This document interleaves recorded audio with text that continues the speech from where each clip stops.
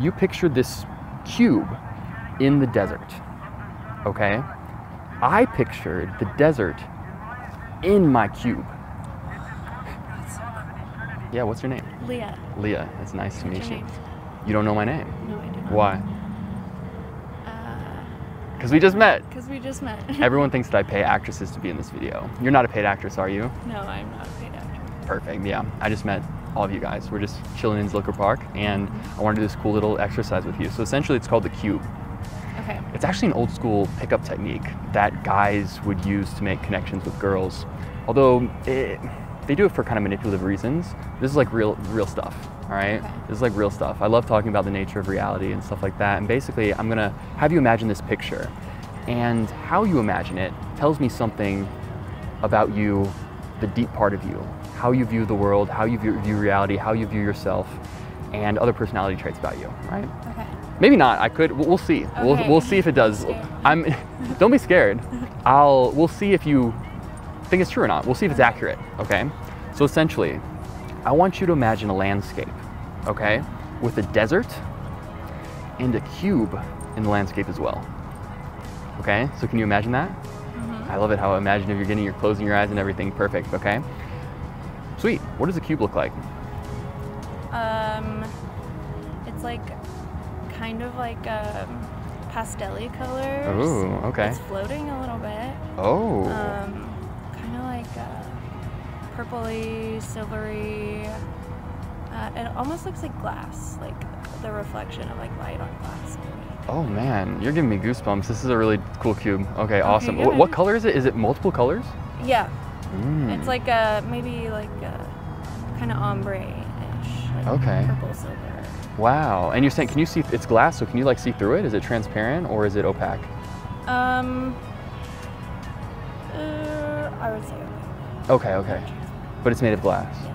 Interesting. Okay, cool. I love it. And it's in the air. That's really cool. How big is it? Pretty big. Oh, well. Oh? Is it big? Well, it looks big up close, but you're in a desert. It's relative, so it's right, yeah. From my perspective, where I'm imagining right now, it looks pretty big. What is the size of like a rock, a house, a tree? A tree. A tree. Okay, yeah, that's bigger than most people. Okay, cool. And now put a ladder in the picture. What does the ladder look like? How tall is it? It's a wooden ladder. It's as tall as the cube. It's leaning on the cube. Yeah. Does it go above the cube or does it stop at Slightly. Slightly above. A couple inches. Okay, awesome, cool. Put some flowers in the picture, as many or as little as you want, any kind you want. What do the flowers look like and how many? Roses, and there's one vase. One vase? A dozen. One vase, does the vase have all the flowers in it? Mm-hmm. Okay, interesting. Where's the vase? It's sitting on top of the cube. Nice, I like it. Cool. So the ladder goes up to the vase. Nice, awesome, I like it. One last thing, put a horse in the picture. Okay. The horse. Mm-hmm. What does the horse look like?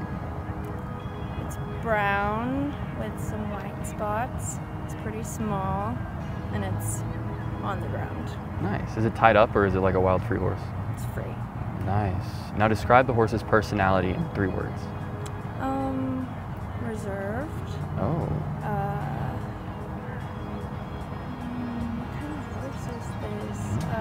Adventurous. Yeah. And calm. Okay. Awesome. And by the way, yeah, you guys do this too. Well, yeah, you guys have been, right? Awesome. Awesome. Cool.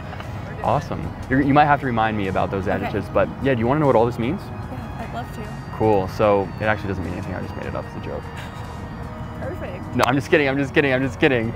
I saw your face like sunk. No, there's meaning in the world, okay? I promise you, okay? This means something, okay? Or not. We'll see. We'll see if it's accurate or not, okay? So essentially the cube is your sense of self. And I want you to remember what each one of these things means, okay? Because I'm going to tell you my cube after this, okay? So the entire landscape is your perspective on reality. The cube is your ego, okay? It's your sense of self, right? Have you heard of the ego before in meditative, and the meditative community and stuff? I try and remove the ego from things that happen. So I love it, okay? Look in a good perspective. No, that's good, right? So the cube represents that ego. Here's the cool thing. Your cube is in the air, which means you're a creative person. You're an open-minded person. You're Yeah, you like to use your creative mind. You like to use the right side of your brain. If it's on the ground, it's a very logical, practical, mathematics type person, you know what I mean? So that's awesome. Yeah, The not cube. very logical at all. I love it, that's good. That's perfect for this video, okay? Now, the cube, your cube was fairly big, right? Relatively, right? So, bigger than most cubes that I have heard of. So that means that you're a pretty confident person. You're pretty confident with yourself, but of course, in the grand scheme of the desert, you could have made that cube so much bigger, you know what I mean? So you definitely haven't reached the peak of your self-confidence. There's definitely some insecurities holding you back, you know, still. But of course, that's normal. And the cube, I loved how you painted all different colors, okay? So your personality isn't some set in stone phenomenon, right? It's kind of fluid, right? You have different personalities depending on the situation, depending on who you're hanging out with, stuff like that. Yeah, you like this? I love it. Absolutely. And so, yeah. And also be aware that this is your sense of self. So you see yourself as this thing in the universe, and the universe is kind of external to you, right? You see yourself in the universe, kind of viewing everything else externally, because realize this, the cube can be so dramatically different than you could ever imagine, and you'll see that when I tell you my cube. But for example, you didn't put anything inside the cube, right? So you see yourself as this inner mind and the rest of reality as this external phenomenon, okay? And you might be saying, well, yeah, duh, right? But just wait, because there are different perspectives, right? So the ladder represents your goals and ambitions in life, right? It's cool, you put your ladder actually above the cube, which tells me that relative to your upbringing, you want to do a little better. You know, you want to succeed a little more than your family has in the past, you know what I mean? And so that's cool. The flowers represent your friends. So you put the flowers all in a vase, which was really interesting. You really value these close friendships rather than just a bunch of flowers everywhere, right? Friends that don't really mean anything, just acquaintances. So instead of valuing being very, very popular, you value these really close, intimate relationships, right? Hell yeah. The horse represents your ideal partner. I'm guessing, is your ideal partner a dude? Maybe? Yes. That's my psychic intuition there. Yeah. So yeah, so it represents your ideal man, okay? So your horse, what were these adjectives? I know you said... Calm, reserved, and adventurous. Yeah, so you want an adventurous guy. Probably very true. And I'm guessing you might have dated some maybe some narcissistic guys that are a little too cocky in the past, right? I bet. That's why you kind of want a more reserved guy. You want a very humble guy. You know, not a guy that is humble because he's confident. All this narcissistic, it's actually like this fake confidence, right? So, yeah, that's the... very interesting. I'd say all of that's very true. Was that pretty accurate? Because Awesome. I've always told myself, like with the, you said fluidity with people and different personalities, I've always said I want to kind of be the jack of all trades so that I can be able to relate to everyone in I love it. some form of capacity. That's awesome. So many people are stuck in this sturdy personality. They're only seeing reality from one perspective when there are infinite amounts of perspectives, right? And so that's cool. You seem like a very conscious, open-minded person. I love it. Okay. So you want to hear my cube? Yeah. Are you sure? It could be kind of scary. That's okay. Don't let it blow your mind too much, or do. So when you picture the cube, you saw this cube. Ooh, what's that? What's that noise? Oh wow. We have someone preaching God over there. Wow, this is really interesting. I love it. Okay. Wow. My idea of God is a little different. We might get to that. But essentially, you pictured this cube in the desert. Okay? I pictured the desert in my cube. Right? Yeah. So my cube is an infinite, amorphous, invisible cube. It doesn't even have any properties. That's the only property that it has, is that it has no properties. So you can think of it just as nothingness, but it's a nothingness that exists, okay? So that's my cube, and it extends on to infinity, okay? And it contains everything. So it contains the desert, all right? Not only that, it actually contains the entire universe, but we're just gonna say that it contains the entire world, because the universe is very hard to conceptualize. We're just going to say that this cube contains planet Earth, okay? So this is my sense of self, right? I don't see myself as the... Everything? Is that what that means? Yeah. So I don't see myself as this finite thing that's looking out at the universe. I don't see the difference between internal and external. Everything is me. It's a radically different sense of self. Very different. Yeah. So, right, instead of me looking out at the world, I am the world that's focusing on this avatar. So the cube that you imagined is a body-mind, right? It's the mind and body that most people think that they are, right? The cube that I imagined is consciousness itself. It's infinite intelligence. You could call it God, right? And you can actually realize that you are that cube as well. It's not that you're wrong, that you're thinking that you're this finite little cube in the desert, right? Because think about this. My cube encompasses everything, okay? Which means it also encompasses your cube. See, there's actually no difference between me and you. We're just viewing the universe from different perspectives. Essentially what we are is God, kind of looking through different windows, but it's all the same person, all the same being. Not the same person, the same being, right? So everything is me, everything is in the cube, okay? And this is what you can actually find through meditation, is that you can disidentify with this body mind and actually become everything. Or essentially, you know how your sense of self feels more fluid than most people, right? What if that sense of self, that fluidity, was infinite, okay? So not only can I be me, I kind of become you. I can become anything, right? This might be a kind of a woo-woo concept to think about, but yeah, not only is your cube within my cube, my old cube is within my new cube, right? So I can actually switch between kind of the old perspective, where I'm this body mind looking out at the world, and the new perspective, where I'm literally the world looking at this avatar. Think about this, when you're in a dream, right?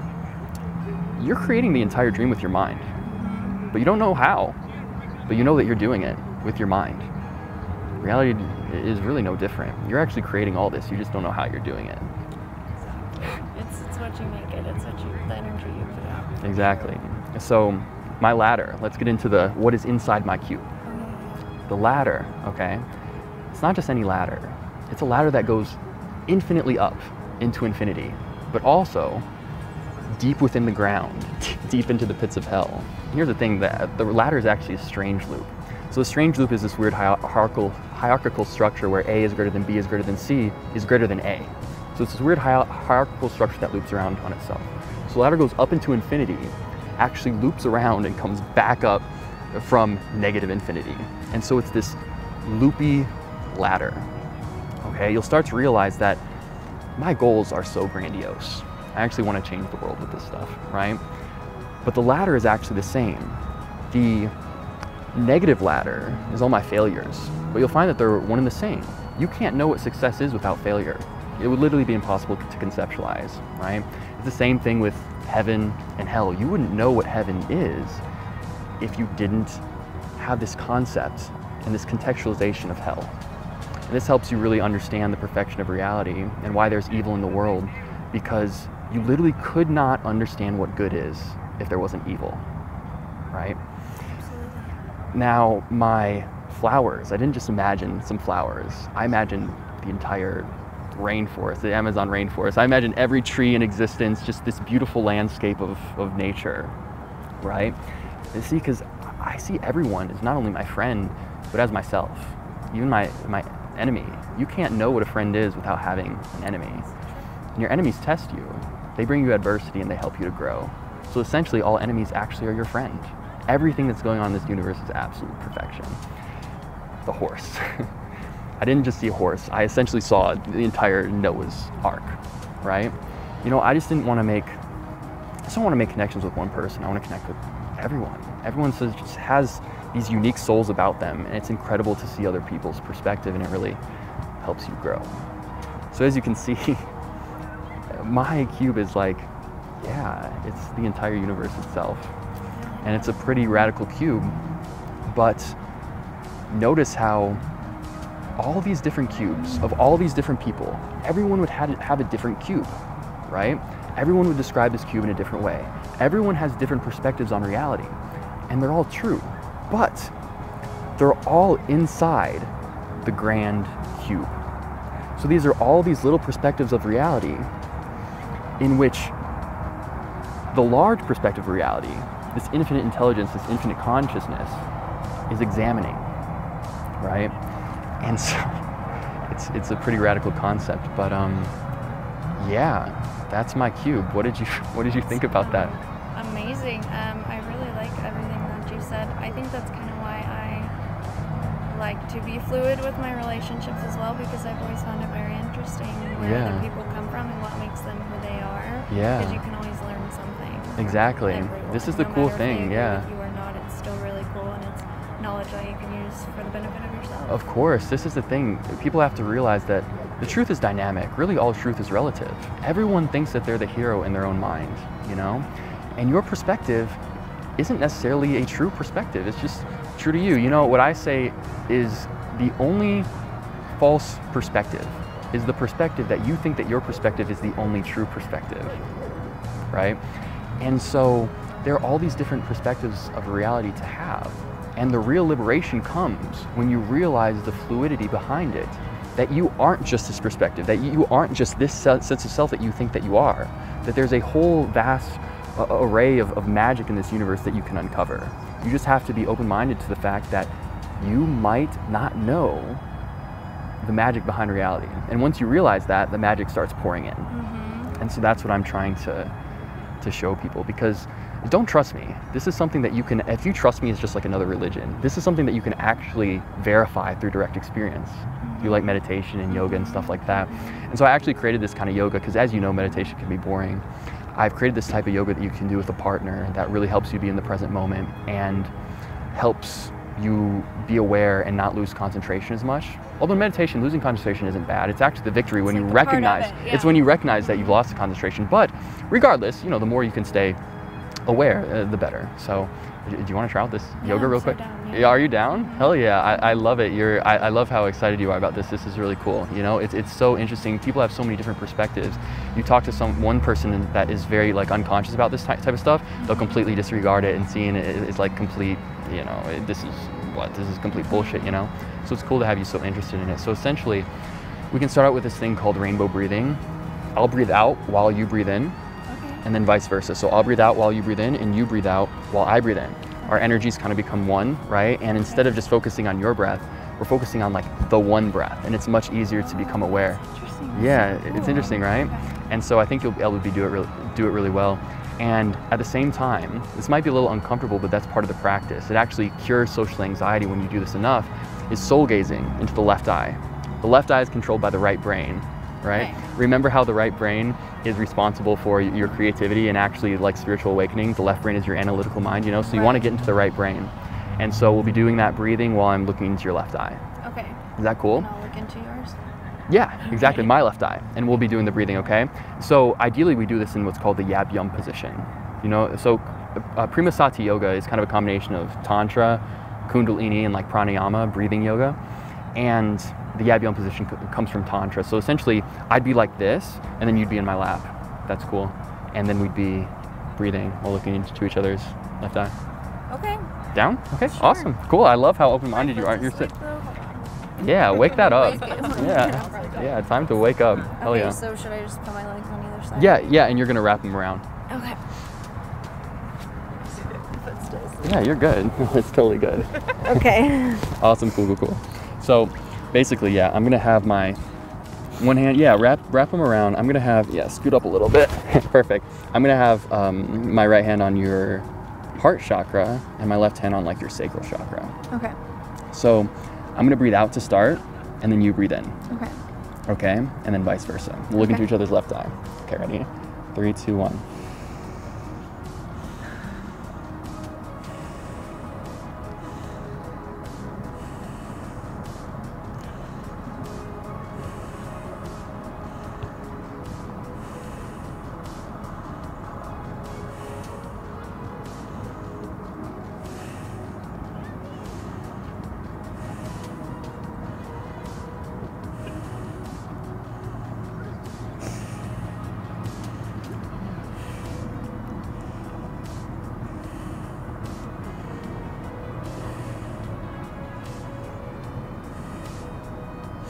love it. You're really good at that. Most people, yeah, hell yeah.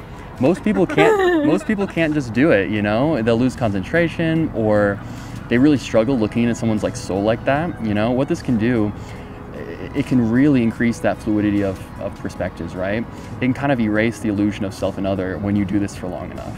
Which is really cool. Yeah, it's really nice. It's awesome. The longer you do that, the more relaxed that you'll be, and you'll kind of feel the energies coming together and becoming one, and it's really cool. It's centering, very centering. Yeah, it's just cool. wait. When you do this for a long period of time, it can be incredible. And there's this breathing exercise we can do that actually, let's do them. Okay, we're gonna do 20 really deep breaths, and we'll breathe in at the same time actually. Okay. And on the 20th breath, we'll do a breath hold. Okay. So on the 20th. Do I stay in your lap? Yeah. Okay. Yeah. Do you want to? Sure. So on the 20th breath, we'll breathe in deeply. Okay. And then hold. Okay. So while looking to, I'll tell you when the 20th breath is. Okay, I'll tell you when thank you. to I hold. was like, do I need to count no, too? you're good. Okay. So as deep as you can. All right. Okay. Really feel your lungs expand. Okay. Ready? 3, 2, 1.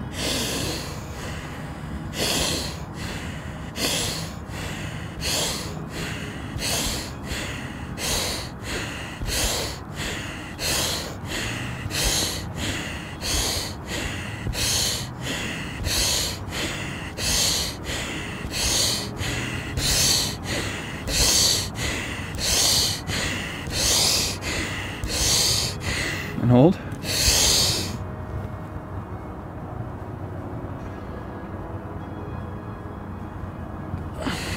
And relax. That was very nice. Thank you so much. You are a very conscious individual. I love it. It's so cool. I feel like we had an awesome connection going. You stared into my soul harder than like anyone stared into my soul. It's dope. You have very beautiful eyes. And yeah. Pupils are very dilated too. It might just be because it's dark out though. Who knows? But Science. yeah. So I definitely would be down to do some more Prima Sadia yoga with you. It can get very more powerful and deeper.